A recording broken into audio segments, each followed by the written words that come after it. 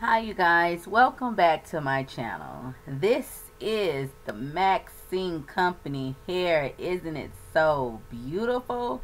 Yes, it can be dyed. Lace closure and bundles by Maxine Hair Company.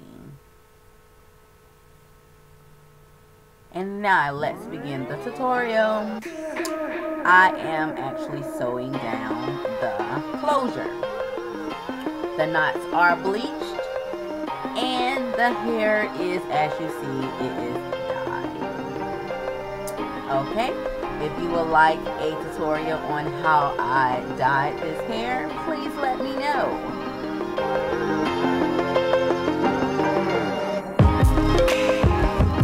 I'm just starting to sew the hair in, as you see.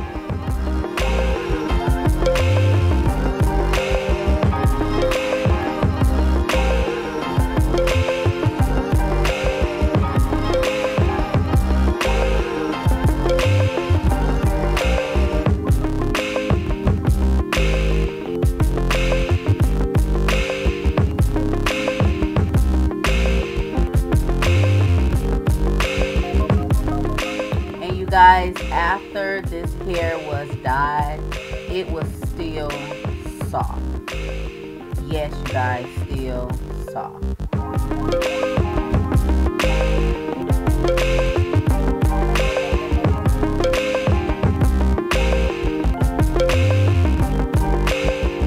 I'm just continuing sewing the hair in. Okay, just showing you how the hair looks. Doesn't it look beautiful? Yes, it does. Okay, right here, you know how you double it, but what I do is I start doubling it, but I actually single it while it's in the place of doubling. I hope you can understand what I'm saying. So instead of me taking two tracks and sewing it together, I actually take one track and sew it on, and then take that other one on top and sew it on. I hope you can understand me.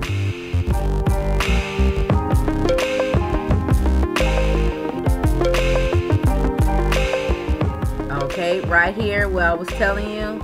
Okay, now usually we'll take two, like I'm doing now, and double it. Now see, this is doubling it.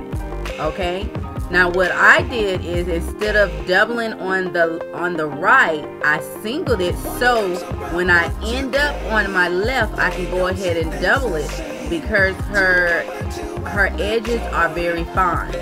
So I want that weight more on her edges of her hair and not in like in her back. Okay, right here I'm showing you that you can't even tell that it is a closure up there.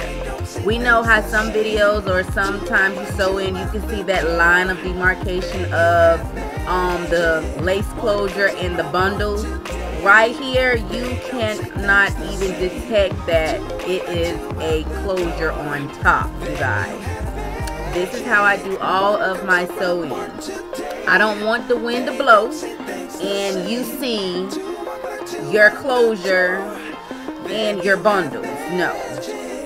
Right here I'm showing you how I have it more finer in her middle. Okay, because I don't want her middle of her head to be so heavy. I would like all that weight on her sides of her hair, because she's kind of very fine. Her hair is very fine. Okay, I'm actually showing you now how her knots are bleached, and it looks great. Yes, looks like scalp, you guys. Looks like scalp.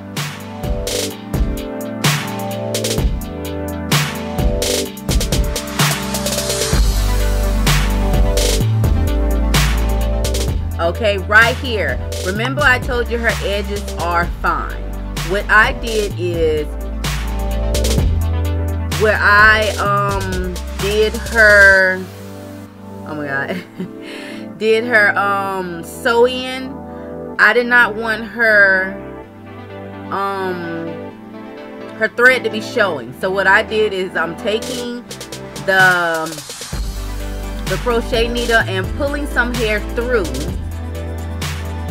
and as you see now, it looks like it's hair on the edges of her hair, because remember, she has fine hair, and when someone has fine hair, you really don't have hair, a lot of hair to really be putting, you know, tracks on.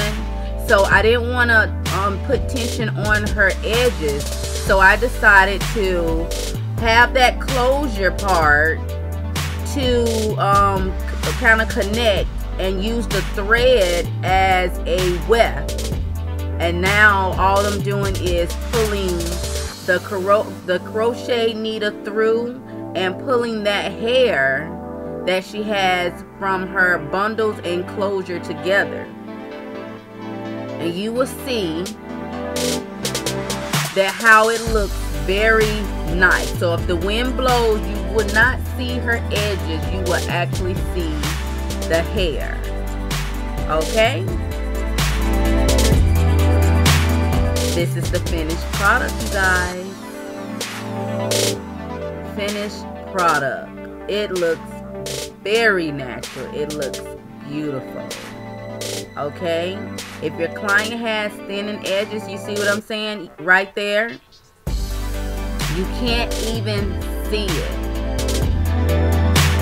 that her edges are thin. Just beautiful.